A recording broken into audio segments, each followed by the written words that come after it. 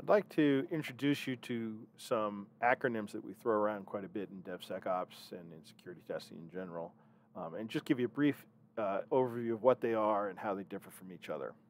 So, the first one is SCA, Software Composition Analysis. This is where we check for libraries and components with known vulnerabilities. Anything you're building with, any frameworks, anything that you're including in your application that might have a vulnerability. So you need to upgrade to a more recent version of it, downgrade to an older version of it that doesn't have the vulnerability, or sometimes just replace it with a different tool. These tools generally run early in the pipeline during the build cycle, but they also need to watch what you built with to identify things later in your life cycle, in the application life cycle. We might already be running this in production to identify things that previously we didn't know had vulnerabilities. Something like the log4j vulnerability, which was known as log4shell. Some examples of these types of tools are OWASP Dependency Track, which is open source, or Sonatype Nexus Lifecycle, which is commercial. The next acronym goes with SCA. It's used very much in conjunction with it, and that's the SBOM, the Software Bill of Materials.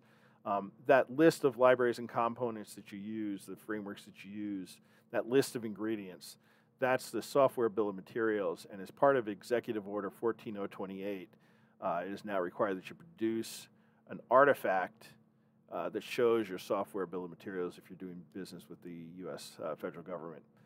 It's very easy to do. There's a format out there called CycloneDX that's becoming more and more popular. It's not the only format, but it's becoming more popular, and there's a lot of tools that support CycloneDX to quickly produce it just by looking at the POM or whatever you're using in your build system. And then these tools typically feed into an SCA tool so that it can track what components you're using.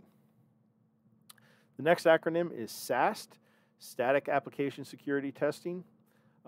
This is where you look at your source code, tools that look at your source code looking for potential security issues. They find things like SQL injection, resource leaks, potential race conditions. They're not looking at running code. They're looking at non-running code, your source code or your just compiled code, but not running it. They tend to find a lot of false positives, at least traditionally, although a lot of tools have gotten much better about that, sometimes by combining with other types of testing. And these tools may be too slow to run as part of CI. They take 15, 20, 30 minutes sometimes to run against big code bases. So often we'll run them right after we complete our continuous integration cycle, but before we do a deploy. Tools like Fortify, static code analysis tool, is used by a lot of government agencies. There's also newer tools that are more suited to DevSecOps, like Contrast Security, that are a little bit better about identifying things while you're building or while you're running. The last acronym is DAST, Dynamic Application Security Testing. This is the other side of SAST, where SAST is looking at the source code. DAST is not. DAST is looking at a running application. And it will also find SQL injection, but also things like cross-site scripting or cross-site request forgeries. It can't run until after deployment, so you do need to wait till later in your life cycle. But it also doesn't require the source code, so it can scan things like COTS products or services that are stood up elsewhere.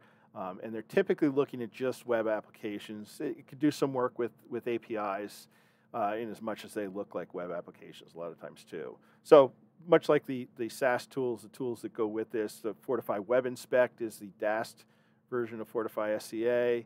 Contrast Security will do DAST as well. And then there's tools like OWASP Zap that are open source that can work as a proxy. It can also scan. So hopefully that was helpful. Thanks a lot.